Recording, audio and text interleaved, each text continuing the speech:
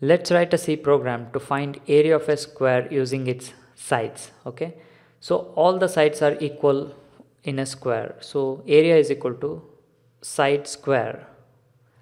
Okay, let's write that using a C program. I'll take two variables of type float, that is area and side.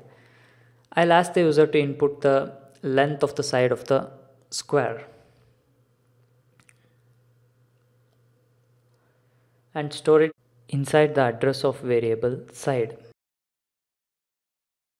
Since it's floating point types, I'll be using %f format specifier here.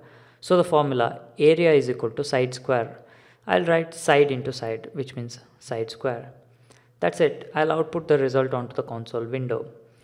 Area of a square is %f because it's a floating point variable, that is area.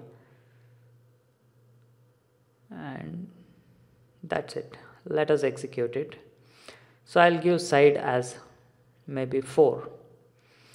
We get 16.0060 zeros because it's floating point variable. So I'll specify 0.2. I want only 2 digits after the decimal point. So I'll once again give 4. So we have only 2 digits after the point. I can even specify 0.2. 2 values after the decimal point. Okay.